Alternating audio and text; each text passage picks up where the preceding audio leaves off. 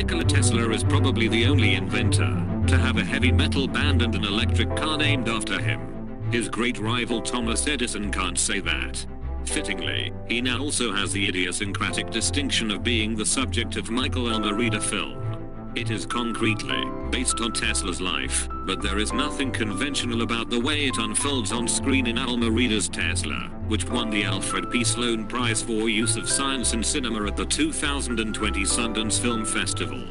Yes, Almerida covers all the major beats in Tesla's life, including his early years in Croatia, his brief tenure at Edison's workshop, his success developing alternating current, his difficult relationships with the Morgan family, and his iconic, or infamous, experiments in Colorado Springs, and at Wardenclyffe Tower.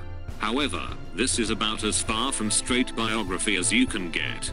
Instead, Almerida starts with the approach of his fascinating Stanley Milgram film, Experimenter, cutting loose all narrative restraints, and doubling down on surreal stylization.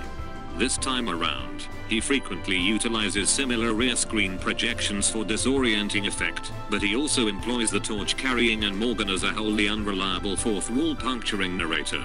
The film freely skips around the Tesla timeline and often wistfully depicts long-hoped-for incidents that never happened in life, much like the fantasy scenes in Annie Hall.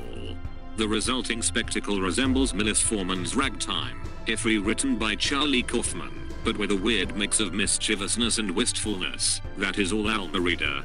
If you have seen Experimenter, it will help prepare you for the sort of hyper-real effect Almerida achieves throughout Tesla, even though the earlier profile in science was considerably more grounded.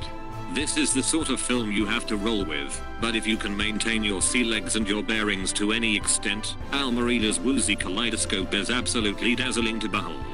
Admittedly, Tesla's third act crooning of Tears for Fears Everybody Wants to Rule the World is wacky bridge too far, but hey, who's to tell Almerida he should start holding back at that point? Two of the major reasons Tesla works so well are Ethan Hawke and Kyle MacLachlan, who are perfectly cast as Tesla and Edison, in ways that best contrast their differences. Hawke's Tesla is the king of all brooders, who has contempt for the success he chases. He is an introverted man, uncomfortable in his own skin, somewhat akin to the shy teen Hawke played in Dead Poets Society.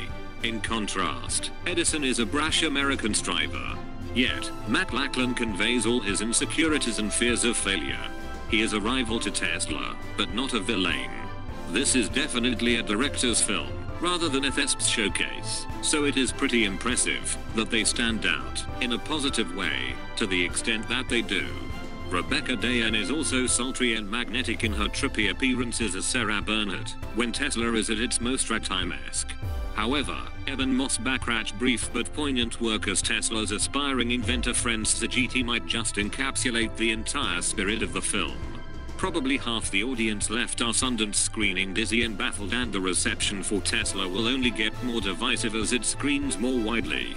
This is a masterwork from a consistently daring filmmaker, but he consistently spurs all the tried and true clichés of biographical narratives.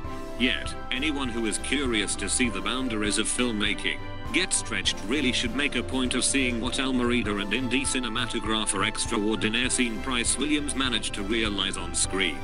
It is sometimes eccentric, occasionally over the top, but always amazing.